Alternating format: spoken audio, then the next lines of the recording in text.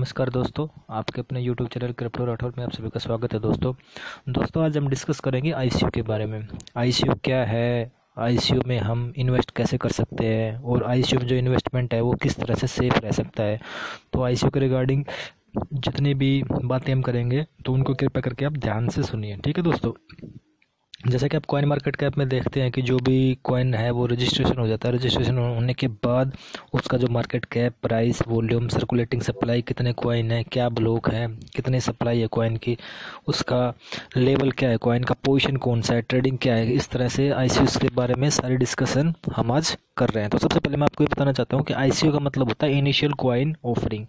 किसी भी कंपनी को कोई भी काम करने के लिए, कोई भी कॉइन लॉन्च करने के लिए फंड की रिक्वायरमेंट होती है। तो उस फंड को वो क्या करते हैं, कंपनी वाले डायरेक्ट पब्लिक से इकट्ठा करना स्टार्ट कर देते हैं ICO के थ्रू। जब फंड इकट्ठा हो जाता है ICO के थ्रू तो उस फंड से वो कॉइन की जो ग्रोथ है वो आगे मार्केटिंग स्ट्रेटजी जो भी प्लान है उसको फॉलो करते हैं। तो सबसे पहले मैं आपको ये बताना चाहता हूँ ICO का पर्पज मेनली क्या होता है, डायरेक्टली फंड रिक्वायरमेंट होता है किसी भी करेंसी को लॉन्च करने के लिए, और वो हम पब्लिक से डायरेक्ट ना लेकर के ICO के थ्रू हम लेते हैं, BTC के रूप में या इथेरियम के रूप में या डिफरेंट कॉइन्स के रूप में, ठीक है।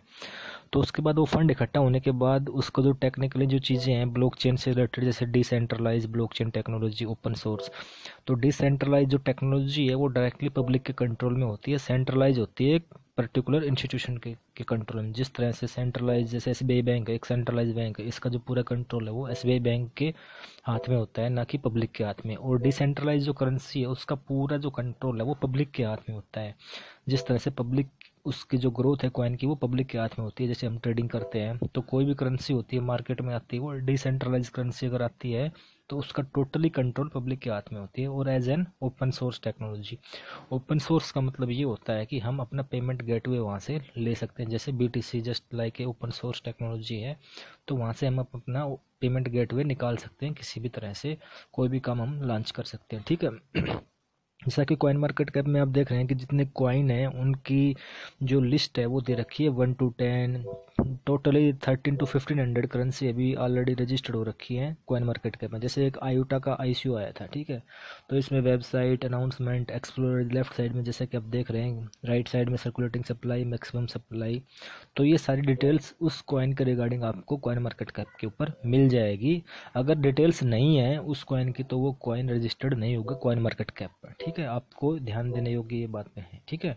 कॉइन मार्केट कैप पे कोई भी कॉइन है उसके ऊपर आप क्लिक कीजिए, इस तरह से सारी इन्फॉर्मेशन आप चेक कीजिए, ठीक है। जैसा कि वेबसाइट के ऊपर क्लिक किया आयोटा की, तो ये आयोटा का जो वेबसाइट है वो खुल गया है, ठीक है। काफ़ी अच्छा ICO था और अभी मार्केट में है और काफ़ी अच्छा इसका काम भी चल रहा है। जस्ट लाइक मैं आपको एक एग्जाम्पल के तौर पर बता रहा हूँ, ठीक है फ्रेंड्स।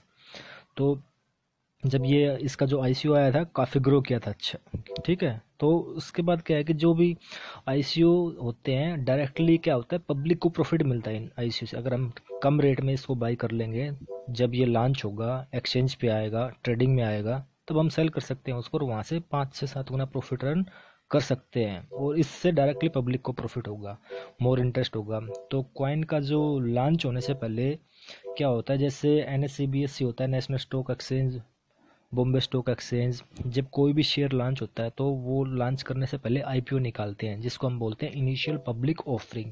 जब वो IPO निकलता है तो पब्लिक उसमें पैसा लगाती है, फंड इकट्ठा हो जाता है कंपनी के बाद, फिर उसके बाद शेयर मार्केट में आता है NSE और BSE पे, ठीक है। जैसा कि मैं जस्ट एग्जाम्पल के तौर पर आपको समझा रहा हूँ, कंपेयर कर रहा हूँ, ठीक है।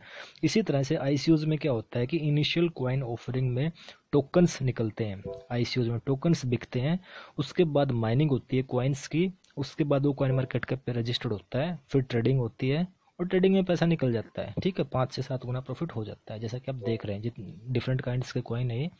तो इन कॉइन में जो भी है उनके आगे इसका टोटल मार्केट सप्लाई दिखा रखा है। जैसा कि एक स्टीम कॉइन का ICO आया था, तो स्टीम कॉइन जस्ट लाइक एक सोशल नेटवर्किंग साइट है फेसबुक की तरह, उसमें आपको काफ़ी चीज़ें अपलोड करनी पड़ती हैं, सर्कुलेटिंग सप्लाई और टोटल सप्लाई आप देख रहे हैं इसमें, ठीक है।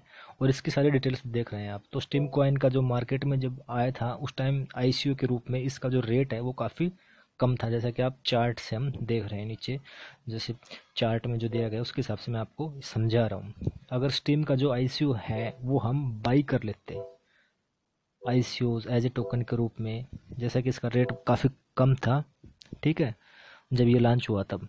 0.6 USD के आसपास। और जब ये मार्केट में आया तब एकदम से इसका रेट $3 से $4 चला गया था। तो 5 से 6 गुना प्रॉफिट यहाँ पर हो गया था जिसके पास स्टीम का कॉइन है। ठीक है, तो इसी तरह से क्या है कि ICO कौन सा बाई करना चाहिए, क्या क्या किन किन बातों का ख्याल रखना चाहिए, तो वो सभी मैं बातें आपको बता रहा हूँ। तो ICOs के लिए क्या है कि इस कॉइन मार्केट कैप में उसका रजिस्टर्ड होना बहुत ज़रूरी है। अगर वो जेन्युइन ICO है तो अच्छा कॉइन है तो, ठीक है, आयोटा की तरह जस्ट लाइक। और ICO के बारे में जानने के लिए ICOalert.com एक वेबसाइट है। इसके ऊपर जितने भी ICO आते हैं या कंटिन्यू जो रनिंग कर रहे हैं उनकी डिटेल सारी दे रखी है, और जो एंड हो चुका जिसका टाइम ख़त्म हो चुका, ठीक है। उसके बाद ये दूसरी वेबसाइट है, ठीक है, coinschedule.com। तो coinschedule.com पर भी डिफरेंट काइंड्स के जो ICO हैं वो ऑलरेडी दिखाई दे रहा है सामने, और आप वहाँ पे जा कर के चेक कर सकते हैं, ठीक है। उसके बाद जो वेबसाइट है ICOcountdown.com, यहाँ से आप ICO की नॉलेज ले सकते हैं, कब लॉन्च होना है ICO, उसके टेक्निकल डिटेल्स, वाइट पेपर, सब कुछ दिया रहता है। और ये है ICOtracker.net। तो इसमें भी जितने भी टाइप के कॉइन है, ICOs हैं, उनकी डिटेल दे रखी है। तो आप इनको फॉलो कीजिए अगर आपको अभी तक नहीं पता है तो, ठीक है। फिर उसके बाद जो वेबसाइट है ICOlist.com है, इसके ऊपर भी न्यूज़ मिलेगी आपको डिफरेंट काइंड्स की, ठीक है। तो इस तरह से आप देख सकते हैं ICOs के बारे में। और नेक्स्ट जो बता रहा हूँ coindesk.com, मोस्ट पॉपुलर वेबसाइट है, इसको आप फॉलो कीजिए। इसको जितने भी ICOs हैं उनसे रिलेटेड इन्फॉर्मेशन आपको यहाँ पे मिल जाएगी। उसके बाद cointelegraph.com है, यहाँ पर ICO कैलेंडर में आप जाइए राइट साइड में, ठीक है, इस पर क्लिक कीजिए तो ICO की जो लिस्ट है वो यहाँ पर आपको मिल जाएगी, ठीक है।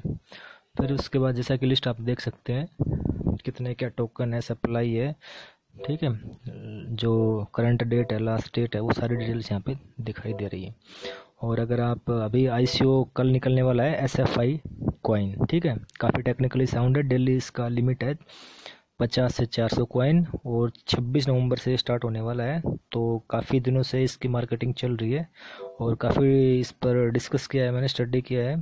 ट्विटर पे इसका पेज है, फेसबुक पर भी पेज है, तो वहाँ से आप देख सकते हैं, ठीक है। तो इस कॉइन का जो है रेटिंग भी काफ़ी अच्छा है, तो अगर हम ज्वाइन करना चाहें तो कर सकते हैं। ज़्यादा इन्वेस्ट नहीं करना आपको, कभी भी इन्वेस्टमेंट है, अगर आपके पास 100 रुपये हैं तो 10 रुपये आप इन्वेस्ट कीजिए, उससे प्रॉफिट अर्न कीजिए, प्रिंसिपल बैक कीजिए, फिर प्रॉफिट से खेलिए। हमेशा सेफ इन्वेस्टमेंट कीजिए आप, ठीक है। कभी भी किसी भी यूट्यूबर की ना सुने, सबसे पहले आप अपने लेवल पर सारी चीज़ों को देखिए। अगर इसमें आपको रजिस्ट्रेशन करना है तो ये स्पॉन्सर ID है क्रिप्टो ट्रेडर्स, लेफ्ट या राइट पोजीशन सेलेक्ट करना है, फिर यूज़र नेम है, फिर आपको नेम डालना है, ईमेल ID 2 बार डालनी है आपको यहाँ पे, मोबाइल नंबर, कंट्री और सिटी, अगर आप ज्वाइन करना चाहते हैं तो, ठीक है, अगर आपको लगता है, ठीक है फ्रेंड्स। तो नेक्स्ट क्या है कि इसमें नेक्स्ट है लीजेंड कॉइन का, ये ICO भी अभी मार्केट में चल रहा है। और एक और ICO आने वाला है Dakoda.io, तो ये भी अभी लॉन्च होने वाला है थोड़े से दिनों में। तो जस्ट ICO के बारे में क्या है कि आपको अगर ICO से आप अर्निंग करना चाहते हैं तो आपको अच्छा ICO सेलेक्ट करना पड़ेगा, ठीक है दोस्तों। तो आशा करता हूँ कि आपको ये सारी जानकारियाँ पसंद आई होगी फ्रेंड्स, और आप इस यूट्यूब चैनल को सब्सक्राइब कीजिए फ्रेंड्स, आपको current information time to time मिलती रहेगी। Thank you very much friends.